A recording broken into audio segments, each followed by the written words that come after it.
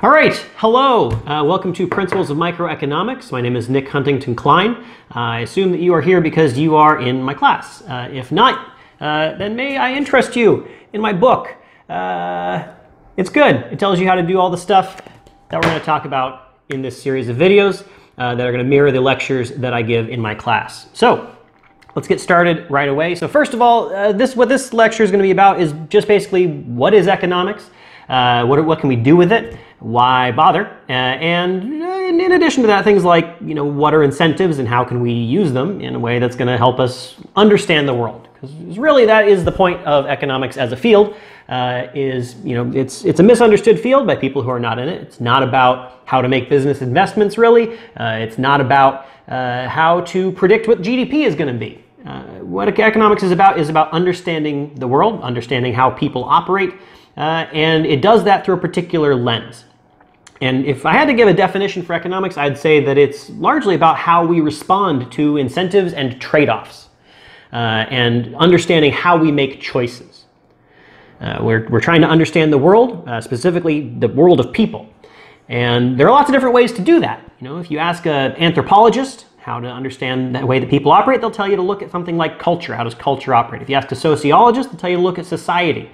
If you ask a geographer, they'll tell you to look at how the layout of the land is. And if you ask an economist, they will tell you to look at incentives. The idea that people respond to incentives and that we can understand our behavior on the basis of the choices that we make. So let's think about what that means. So first of all, how do we make choices? And what are the incentives that go into making a particular choice? So first of all, what's an incentive? An incentive is something that we get in exchange for doing some particular action, right? It's the consequence of taking that particular action. Very basic example, let's say that you are given the option to mow your neighbor's lawn in exchange for $10. All right, so that's a pretty basic incentive. You know what the options are available to you. You can either mow your neighbor's lawn or you could not. And you know what the incentives are. If you mow their lawn, you get $10. And if you don't mow their lawn, then you don't get $10. And so in that case, the $10 that is offered to you is the incentive. Now in that case, the incentive that we're talking about is in the form of money, but that doesn't have to be the case. Economists, again, misunderstood, get a rap of only thinking that everything revolves around money, that money is the only thing that matters. That's actually not true. That's not how economists really operate. But we're going to talk about money a lot in this class because, it's a convenient example, but really anything could be the incentive. It doesn't have to be money or $10. It could be that your neighbor is offering to give you a hug, a very nice hug, in exchange for your mowing their lawn, or anything else. It could be that they'll give you a recommendation for a job, or it could be that they'll, paint your house. Anything that it could be. As long as you know that you have a choice to make, and that there are incentives that are tied to the different options that you have a choice, you have the incentives, and economics is going to help us understand how those choices are made. So another example is that homework. Okay, well, in this class, assuming that you are in my class, there is homework that is going to be due next week. And it's your decision of whether or not you are going to do that homework. Right? And you can just say, well, if I have to do the homework, I'm in class and you're the professor and you say that I have to do it, and you do. But that's not really it. I can't really force you to do it. It's your choice of whether you're going to do it or not. And so, well, what are the incentives? Okay, well, if you do the homework, you're going to get a couple points that will make it easier to get a good grade in this class, which will in turn make it easier to pass this class, which will in turn make it easier to get a degree, which you probably value to some amount. And also you'll probably become a tiny bit smarter, right? You'll learn some things that you wouldn't otherwise know if you didn't do the homework. But you don't have to do it, right? What are the incentives to not do the homework? Well, you'll get the time back that you would have spent doing it, right? It's going to take you a little bit of time to do the homework. And if you don't do that homework, then you could do something else with that time. You could go watch some Netflix. You could just hang out. You could take a nap. But instead, you're going to do that homework, right? And so, we have a choice and we have some incentives. You're either going to get the points and get a little bit smarter, or you're going to have that extra time. And well, what's the cost of doing the homework? Well, it's giving up whatever you would have done with that extra time that you had. And so we can work with that, right? We have a trade-off for you. We don't just have incentives, we have a trade-off. You can't both do the homework and not do the homework. That is literally impossible. So you have to choose one or the other.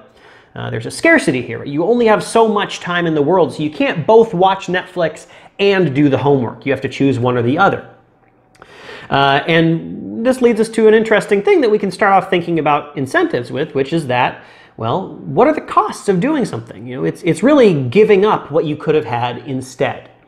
So the cost of doing the homework is we're not going to think about it in terms of time. We're going to think about it in terms of what you could have done with that time otherwise. We're not going to say this costs you 10 minutes. We're going to say, well, it costs you whatever you would have done with that extra 10 minutes, right? That is lost to you now.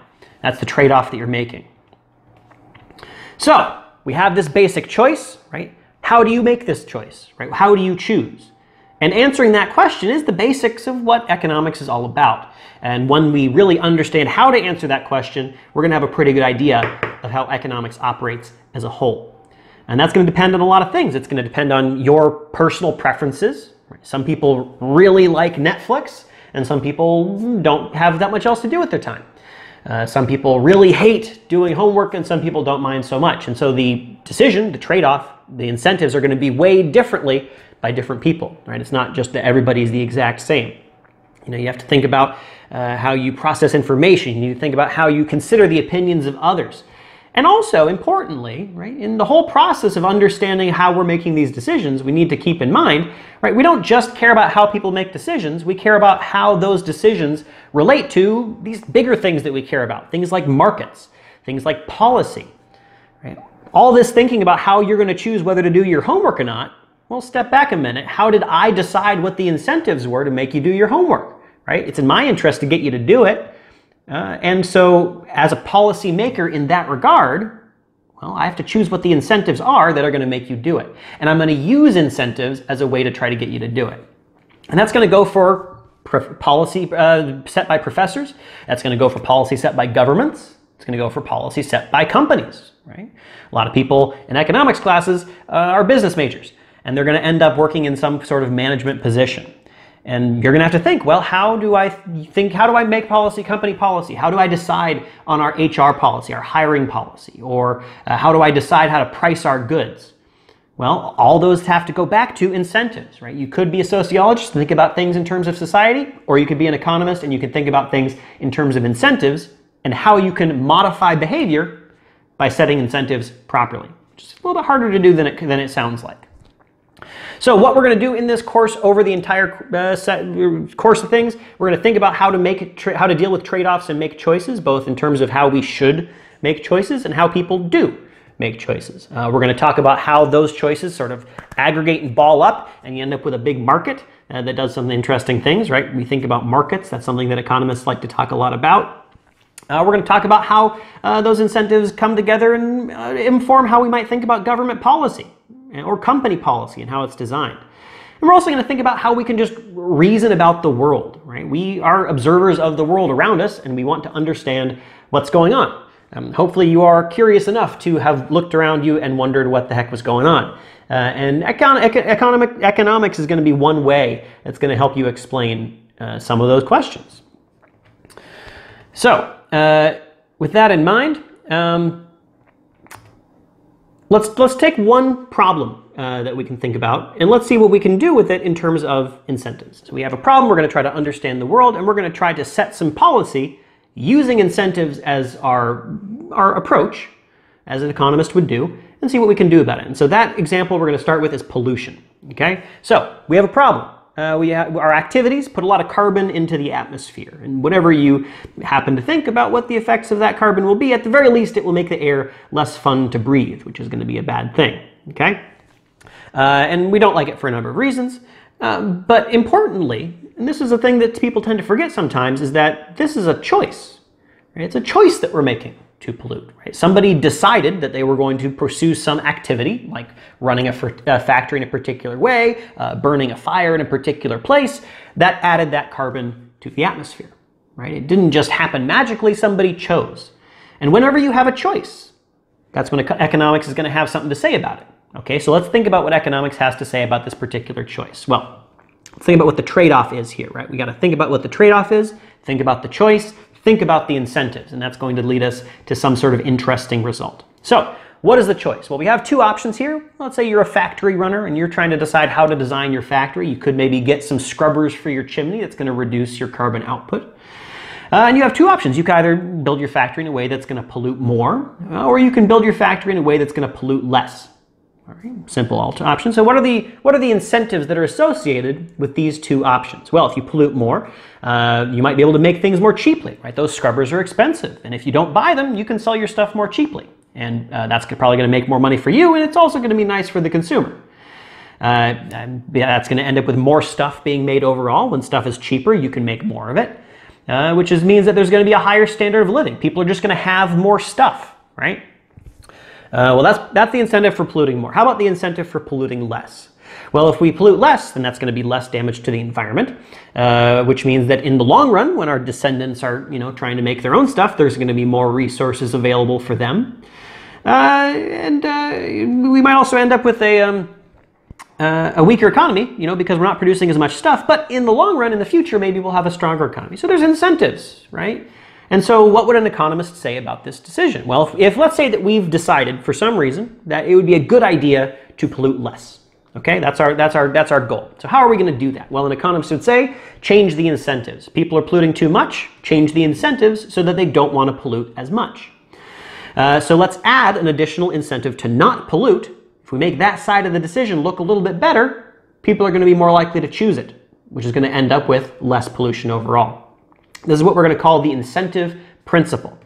What the incentive principle is, and this is going to blow your mind, if you make the incentives for something better, more people are going to do it, right? Real complex, right? Really, really out there kind of stuff. A lot of what we're going to cover today is going to be pretty common sense, I think you'll find. But believe me, we're going somewhere with this. So a basic definition of the incentive principle is from the Franken-Bernanke textbook. A person or a firm or society, really any decision-making entity, is going to be more likely to take an action if its benefit rises and less likely to take it if the cost rises. In short, incentives matter. So you want people to do something more, you add an incentive to do it. You want some people to do something less, like with our pollution example, you add an incentive to not do it. Or you take away one of the incentives to do it. Either way, it doesn't matter. So how can we apply this incentive principle to our pollution example? Well, we're going to do what British Columbia did in 2008, and we're going to introduce a carbon tax. Okay, what a carbon tax is, it basically sends somebody out to that factory, measures the amount of carbon that's coming out of the chimney, and says, okay, you've emitted this much carbon, we're going to tax you for all that carbon that you emitted. And the more carbon you emit, the more tax you're going to get. So let's think about how this changes the incentives, right? That's the goal. We're going to change the incentives. So now, if you're polluting as much as you were before, you're going to be paying a tax to do so. And so by having that tax, we add an additional incentive to not pollute, right? Because if you decide to pollute less than you did before, suddenly you're getting a tax break. Okay? Now that's going to add an incentive to the don't pollute side of the equation, of the trade-off, and that's going to lead people to choose to pollute less rather than pollute more. So we should see that in British Columbia, and in fact, we do.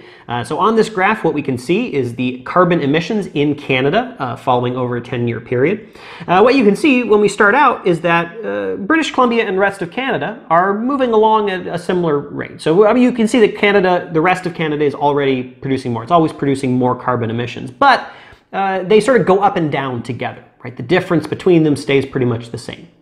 Then we get to 2008, we implement that carbon tax. The incentive principle says we've added an incentive to not pollute. That's going to get more people to not pollute. Now remember, this carbon tax was only in British Columbia, not the rest of Canada. And what do we see? Well, the rest of Canada continued along on its merry way. Nothing particularly changed about its carbon output. British Columbia, on the other hand, saw a reduction.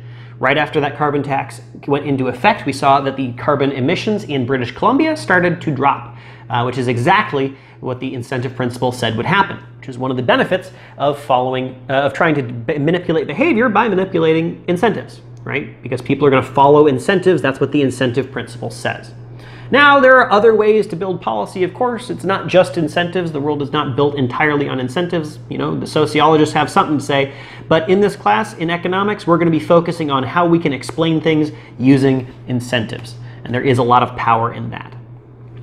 So, we're talking about incentives. We're talking about trade-offs. And I'm going to put in a little thing here. Why do we think it's important to focus on trade-offs? We think it's important to focus on trade-offs because there always is a trade-off. There almost always is a choice to be made. And that's because everything is scarce. You can't have everything all at once, right? Just in the homework or Netflix example, you've only got so much time in the world. You know, or in a day, you've only got 24 hours. No matter what you do, you still only have 24 hours.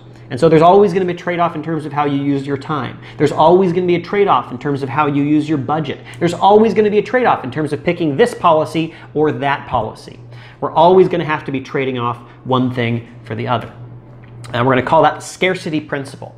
Things are scarce. We can't have everything all at once. And whenever that happens, whenever there is scarcity, which is the case for pretty much everything, we have to make a choice. We have to make a trade-off. And that is going to lead us to have to pay attention to those incentives.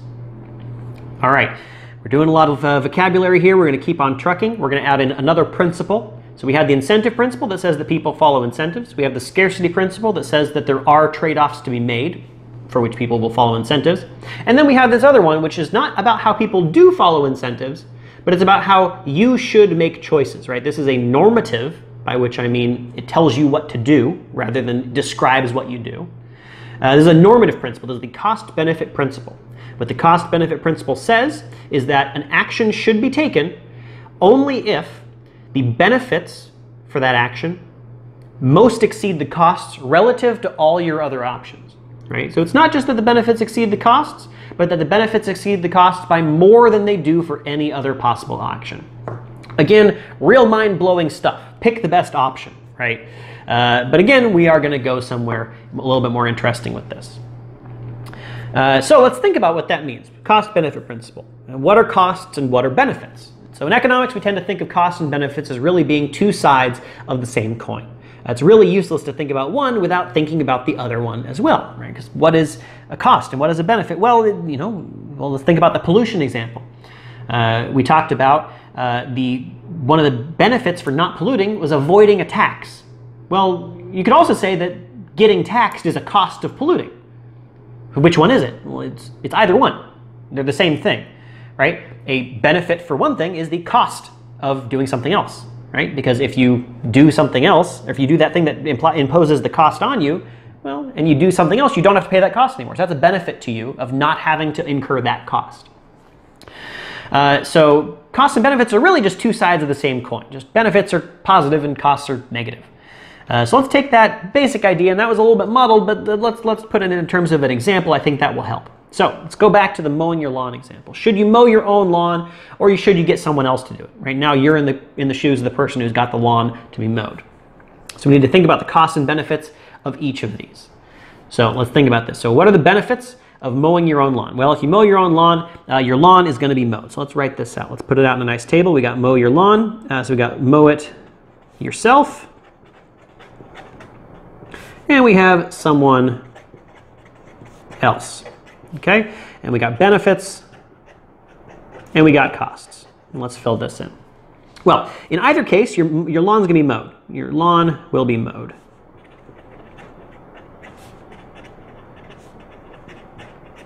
But the costs are gonna be different, right? So in one case, the costs are gonna be that you have to give up money, so whatever else you would have bought with that money. And in the doing it yourself option, well, you're going to have to give up time. So whatever else you would have done with that time. And let's think about this. Well, we could write it like this, like we just did. We could also write it a little bit differently. Well, let's not even consider this someone else column right here. Let's just talk about what are the costs and benefits of mowing it yourself. Well, if your alternative is to get somebody else to do it, we're going to be comparing between the two options. Right? Not just comparing things within the mow yourself option. Well, what are the benefits of mowing your lawn? Well, you get your lawn mowed. Okay, great. But also, you don't lose the time that you would have lost if you got somebody else to do it. So the benefits are don't lose time. How about the costs? Well, you lose some money, okay, but you don't get the lawn mowed by somebody else. Okay, so don't get lawn mowed. Now, we have lawn mowed up here, we got lawn mowed down here, so those are going to go ahead and cancel each other out. So what are the benefits of mowing the lawn yourself? Well, you don't lose the time that you would have lost by getting somebody else to mow it. What are the costs of mowing the lawn yourself? Well, you've got to give up some money. So you're going to lose whatever you would have bought with that money and instead gain whatever you would have spent that time on. That's a pretty basic example. And so when we're thinking about whether, but again, it's going to give us a result. It's going to give us a conclusion. We can follow the cost-benefit principle and choose the option for which the benefits most exceed the costs. And as long as we're carefully considering the alternative that we have, and considering that, well, the benefits here are the costs over here, and the costs here are the benefits over here, we're going to end up choosing the option that's the best for us. And here you can very clearly see, well, are you going to want to mow the lawn yourself? Well, which one do you care more about? The money or the time? And we've really boiled it down a little bit in terms of how we can make this decision.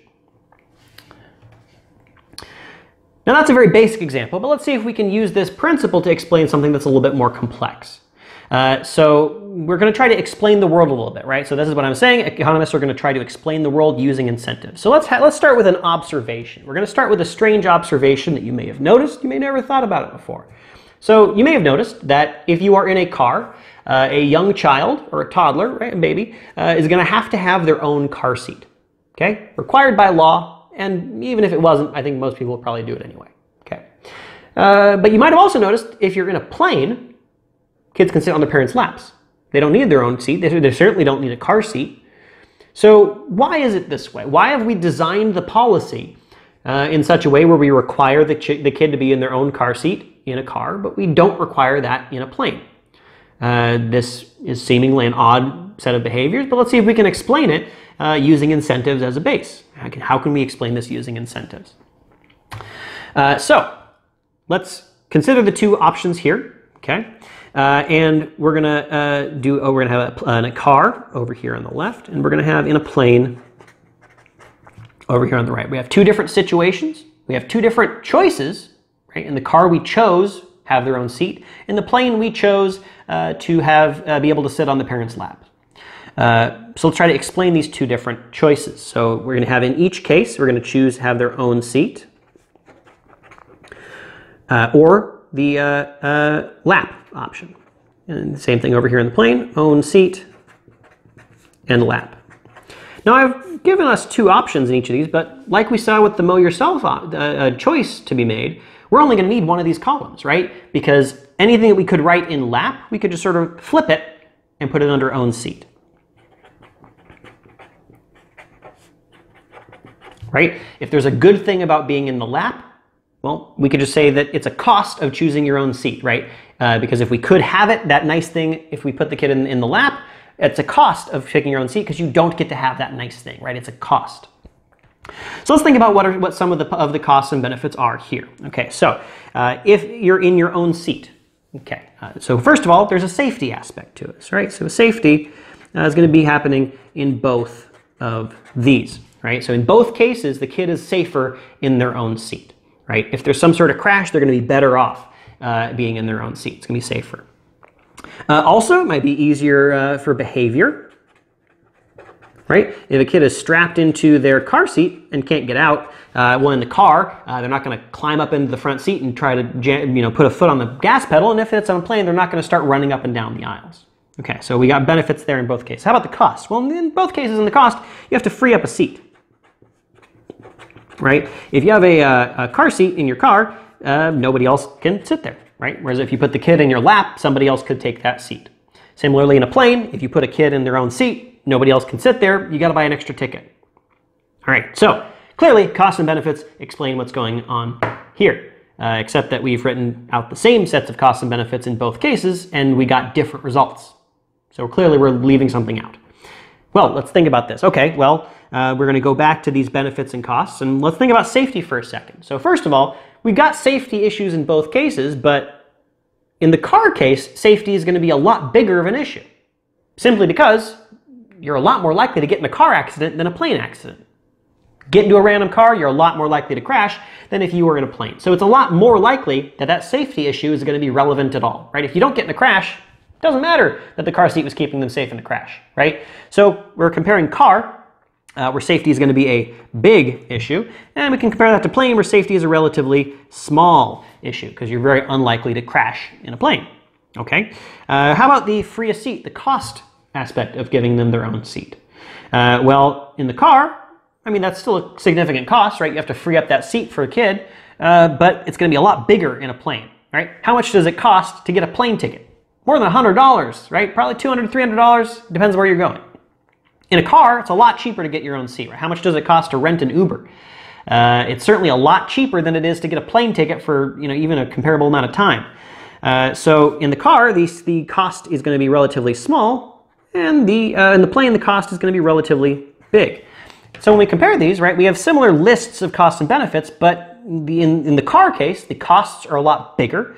The costs are a lot smaller and the benefits are a lot bigger. Whereas in the plane, the costs are a lot bigger and the benefits are a lot smaller. So it makes a lot of sense now to understand why we would choose put the kid in their own seat in the car, put the kid in your lap on a plane. Right, so we had some weird behavior, we observed something in the world, we were able to explain it using incentives. And that's what economics does, right? We saw this strange thing and now we understand the world a little bit better. And these are the kinds of decisions that people take into account when making policy, right? Whoever decided that cars, you had to have them in their own seat was weighing these costs and benefits. Whoever decided that you could sit in your parents' lap in the plane was thinking about these costs and benefits. And even though they weren't thinking about each other, it's not like the person in charge of the plane rule was thinking, okay, well, relative to cars, the benefit is smaller, but the cost is bigger. They were just thinking, well, what are my costs and benefits, right? What are the costs and benefits in this plane scenario? But as observers, we can look at the costs and benefits and the incentives that they faced and explain their decisions, which is what economists like to do, right? We like to explain those decisions and understand the world through the lens of those decisions.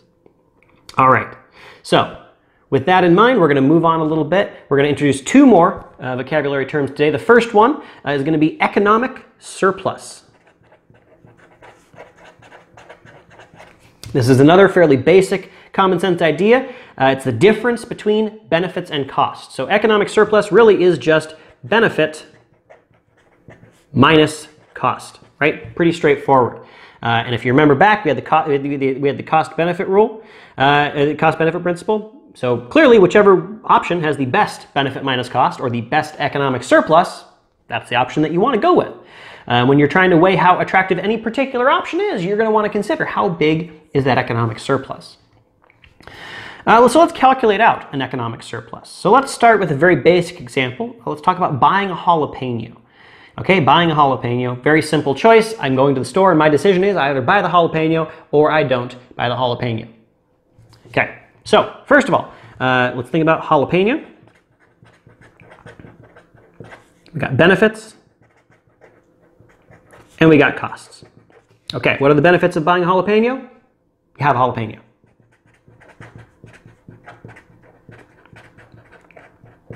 What are the costs of buying a jalapeno? Well, if you go to the store, they're pretty cheap. I'd say that probably most of the time you can get a jalapeno for about 20 cents. Okay, so let's fill this in a bit more right here, right? So we talked about economic surplus, benefit minus cost. Well, have a jalapeno isn't a number, so you can't really subtract anything from it. So let's put a number on it. So we're going to use my subjective valuation. So I'm going to tell you how much I would value having a jalapeno, okay? And that's how we're going to get the benefits here, right? It's a subjective valuation. You might value it differently, and so your economic surplus calculation would be different. This person over here might value it differently again, and their economic surplus calculation would be different, right? The benefit of having a jalapeno depends on how much you like jalapenos. In my case, I value having a jalapeno at about $3, okay? And that's the answer to the question, if I offered you a jalapeno or $3, which one would you choose? And I wouldn't be able to choose. I'd value them both equally, right? I'd value that jalapeno the same as being handed $3. Okay, so I value the jalapeno at $3. It costs me 20 cents. So what's my economic surplus, right? Simple enough. Economic surplus is $3 minus 20 cents, which is going to be $2.80. Seems like a pretty good deal. Now, if you hated jalapenos, if you only valued them at 10 cents, that would not be so good a deal for you. Remember, these benefit valuations are completely subjective. So we have this idea of economic surplus. We're going to try to get the biggest economic surplus we have, right? Follow that cost-benefit principle. Choose the option with the biggest economic surplus available. And that's basically how we're going to say we should make decisions, right? Pick the option that is the best option. Really complex stuff. We're getting there though. So we need to introduce one last term, and that is opportunity cost. Now this is an important one. You might have heard of this one before. This is an important concept, and it sort of brings together a number of the things that we've been talking about earlier in this video. So we talked, first of all, about how the benefit of one thing could be not having to pay a cost of doing something else, right? Or vice versa. The cost of one thing could be not having the benefit of doing something else. That whole concept that I was talking about right there, that's opportunity cost, right? That's the cost you pay by giving up the opportunity to do something else. So as a very basic example, imagine that you're going to spend a night out and you have a decision of either going to the movie or going to the theater. And so what's the opportunity cost of going to the movie? Well, you don't get to go see the play that you would have seen at the theater. Okay. There's also a benefit, right? You don't have to pay the ticket price that you would have had to pay at the theater, right? So all the things that you would have gotten with your alternative option, you don't get anymore. And so that's what opportunity cost is all about. So we're going to expand this idea of economic surplus, right? It's still going to be benefits minus costs, but let's think about what benefits and costs really are, because it's not just the direct stuff, right? If we look at a jalapeno, there's some direct benefits and costs. And that's the stuff that you can sort of touch. You can touch the direct benefits and costs. What's the direct benefit of getting a jalapeno? You have a jalapeno. You can touch that jalapeno. You take that jalapeno home with you and you put it in some chili. Okay? What's the direct cost of a jalapeno? 20 cents. You hand over the 20 cents. You no longer have that 20 cents. Your wallet is a little bit lighter. That is the direct cost of the jalapeno. But we also have the indirect costs and benefits, which is basically the same as saying the opportunity costs. So let's say that we are going to have those direct and indirect costs. And an interesting thing about that idea of direct and indirect cost is that once you incorporate direct and indirect costs, only one option is going to turn out to have a positive economic surplus. That's going to be the option you're going to want to go with, right? That's going to be the option that's going to maximize your economic surplus, obviously, because it's the only one that's positive. Let's see why this is. Let's go back to our jalapeno example, but this time let's say we have an alternate option. It's not jalapeno or nothing. This time it's jalapeno or a jug of milk. Okay, those are our only options. That's in this fantasy example. We have to pick exactly one of these things, and we are not going to be able to get both. We have exactly $2.50 in our wallet. A jug of milk costs $2.50, so we just simply can't afford to have both of them. Okay, so we're going to add to this table right here. We're going to add some milk. Now this time the benefits, again, you get a gallon of milk. But what are we going to value that at? Well, I'm going to say that my subjective valuation of getting that gallon of milk is going to be $6. So first thing to note is that the benefits outweigh the costs, right? The direct benefits outweigh the direct costs in both of these cases, right? $3 is bigger than 20 cents and $6 is bigger than $2.50. So which one do we pick? Well, we're going to have to incorporate not just the direct costs and benefits, but also the indirect costs and benefits, those opportunity costs. So let's calculate out our economic surplus, and it's going to be a little bit different this time. I'm going to cross this out. Okay, so let's say the economic surplus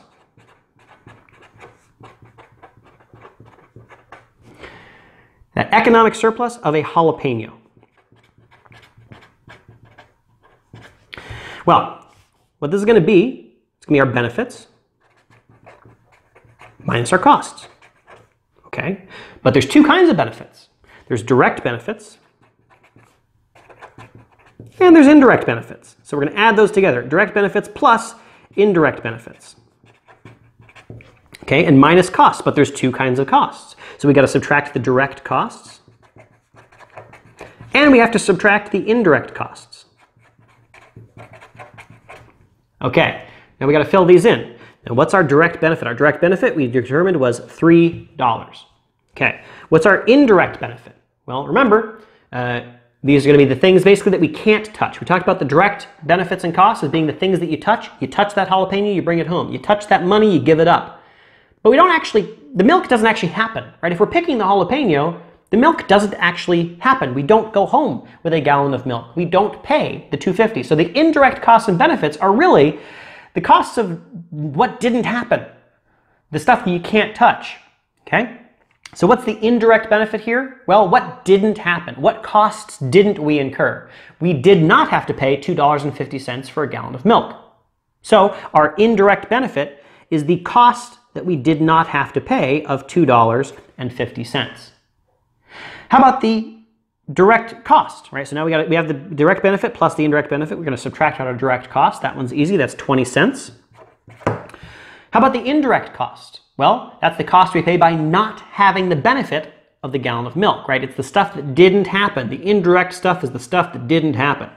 So we would have enjoyed that milk to the tune of $6, but we don't get it anymore. So instead, we are going to subtract off that $6 as a $6 benefit that we did not get.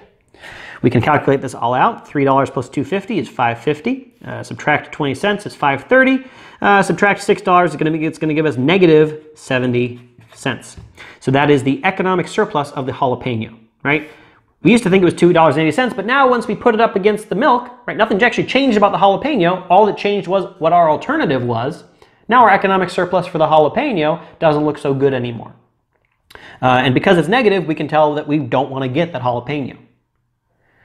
So let's also calculate out the economic surplus of the milk as long as we're here. The same idea, direct benefit plus indirect benefit minus direct cost minus indirect cost. So what's our direct benefit? Well, it is $6. We enjoy that milk to the tune of $6. What's the indirect benefit? Well, we don't have to pay the 20 cents that we would have had to pay if we got a jalapeno. So we're going to add on the 20 cents that we no longer have to pay from the jalapeno. Subtract off the direct costs. Well, that's the $2.50 of our milk. And subtract off the indirect costs, right? Well, what's our indirect cost? Well, we did not get to enjoy that jalapeno, and we would have enjoyed it to the amount of $3, so we lose out on the $3 of enjoyment we would have had. That's our indirect cost. Calculate that out, $6 plus 20 cents, $6.20, minus $2.50, and minus $3, we're going to end up with exactly 70 cents. Now you'll notice that these are exact mirrors of each other, right? One is positive 70 cents, the other is negative 70 cents. That's not a mistake. Right? When we're comparing these two alternatives and we're calculating the economic surplus, we're basically saying the milk is better than the jalapeno by 70 cents. So whether it's milk minus jalapeno, you get 70 cents, or jalapeno minus milk, negative 70 cents, it works the same either way. Now you can also see here why we end up getting the result that only one option is going to be good. When you're correctly considering the alternative that you have, well, you're really thinking about, in economic surplus terms, which one is better than the other. You can't have both of them be better than each other, so only one option is going to turn out to be the one that's worthwhile. And that's what we can do with the idea of economic surplus. So, just a little recap of what we went over today. So first, we talked about the scarcity principle. The scarcity principle says that there's always going to be a trade-off. There's always going to be choices to make. Cost-benefit principle tells us how we should make those choices by considering the costs and benefits and choosing the option for which the benefits most exceed the costs. Okay. Then we talked about the incentive principle. The incentive principle doesn't talk about how you should make decisions. It talks about how people do make decisions. If you want people to make more decisions in a certain way, you should improve the incentives for that option, right? You improve the benefits, people are going to be more likely to do it. If you increase the costs, people are going to be less likely to do it. We talked about economic surplus, which is just benefits minus costs, which when we consider them properly, it's going to be the direct and indirect benefits and the direct and indirect costs. And those indirect costs and benefits, we can think of those as being opportunity cost. It's the costs that you pay by not choosing the alternative option that you had available to you. That's what we have. And so what I want you to do, just a little bit of homework to sort of make sure that you can understand this. I want you to map out a decision, okay? I want you to choose a decision that you are going to make or that you maybe have already made. I want you to think about the alternatives. I want you to just pick two of the alternatives because it gets a little bit more complex when you pick more than two. Just two alternatives, okay? So I want you to then list out the benefits and costs of each of those alternatives. And then I want you to put a number value on all those benefits and costs. So if it was a case like the jalapeno and the milk, right, you could put a dollar value. And this decision could be anything. It could be, do I go to college or not, right? How much do I value that college experience and how much extra money am I going to make because I have a degree? Versus the costs of spending all the time that you have at college. Put a number value on that, right? And you can just make up these number values, right? It's just how much you would value them, right? There's no right answer for those. Once you have all those numbers written down, you can calculate out the economic surplus of each of your options. And from that, it should tell you which is the better option to take. You might notice this whole approach is really similar to just writing out a pros and cons list and then putting numbers on it, because that's exactly what we're doing. Again, All the stuff that we've done today is pretty common sense. What's interesting about it is how far you can really take it and how much stuff you can explain using these relatively common sense principles. We're going to take this idea of explaining stuff with incentives, explaining stuff with costs and benefits, and we're going to be able to work it up to very big questions. Not just should you get a milk or jalapeno, but things like how do markets work? Right? How do all these individual decisions come together to make a big market? How does government policy work and how should it be designed? Why do people make choices, right? There's economics explaining all different kinds of choices, even stuff that we don't think should be governed by incentives. Stuff like how many kids are you going to have? Who are you going to marry? What kind of job are you going to get? All that stuff can be explained, at least in part, by incentives. And that's what we're going to be doing this term. Thank you.